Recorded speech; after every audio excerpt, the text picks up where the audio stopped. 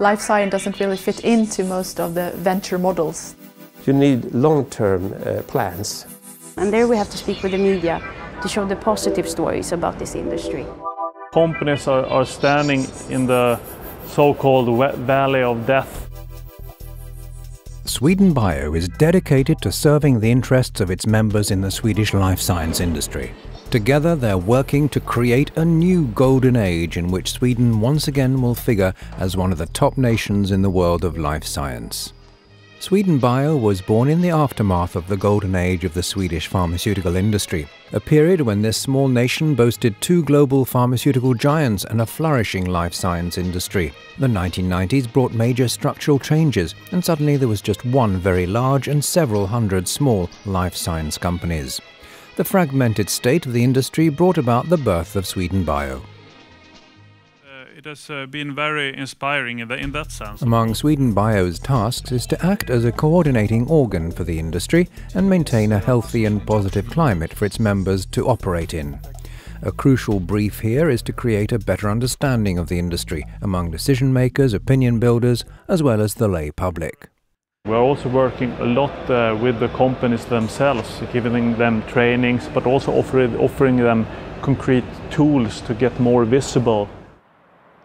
Other tasks include helping pave the way to international opportunities and facilitating contact between academics and the business minds who can help them turn their research work into commercially viable operations. Which brings us to perhaps the most vital issue of all, financing.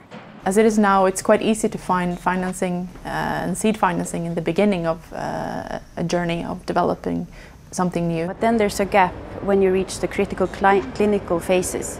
And there it's harder for the companies to find financing. Companies are standing in the so-called valley of death, where you do not yet have a product on the market. To be able to generate startup companies to be bigger companies, it's essential to solve the financing question as well, since life science doesn't really fit into most of the venture models that exist for other businesses. Maria Forsch is one of the entrepreneurial driving forces behind drug developers Duocort, who are taking their groundbreaking hydrocortisone dual-release tablet to market.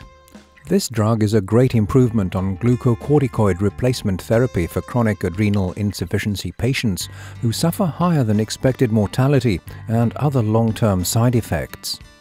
In life science, the road from launching a concept to market is indeed both long and complex. When you start that kind of activity, you need long-term plans and long-term visions on how to make this endeavor sustainable over the years. And as you seldom are capable of exactly predicting what will come out, you have to be you have to adjust over time. And that usually means that it will take even longer time to get the product out in the market. And that requires financial strength and sustainability of those that finance the activities. Tool and solution providers Gyros have been highly successful in developing their GyroLab technology platform and system that's established the company as a world leader in automated microimmunoassays for therapeutic protein development.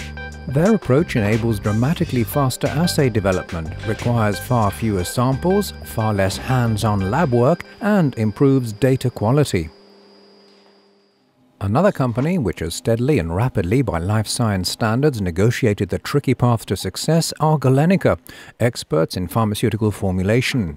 From substance, they offer testing, development and formulation services right through to clinical trials under good manufacturing practice standards. Apart from their breadth, Galenica have built up a rock-solid reputation for keeping to schedule, as well as for their flexibility and industrial quality of the services they offer. SwedenBIO's members represent the entire gamut of the life science field. Most go about their work without making the headlines, but when they do, the news is more often than not negative, which has tended to tarnish the industry's image. What can SwedenBIO do about that? There we have to speak with the media to show the positive stories about this industry. But especially in this one, because it's so close to you as a human and you want to treat a human being. And if you do something bad in this industry, of course it's much more close to you. But there's so many good stories as well, and those are the ones that are so important to perceive. The golden age of Sweden's life science industry is dead. Long live the new golden age of life science in Sweden. Or are we jumping the gun a bit? There are still a number of obstacles to overcome. How are they going to manage that? It's complicated.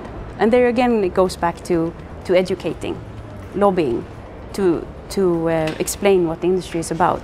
How many people are engaged in it, what it does, how long it takes to develop a drug, what is needed, how much money do we need to reach the market, how much money can Sweden get back by exporting these great ideas in the future.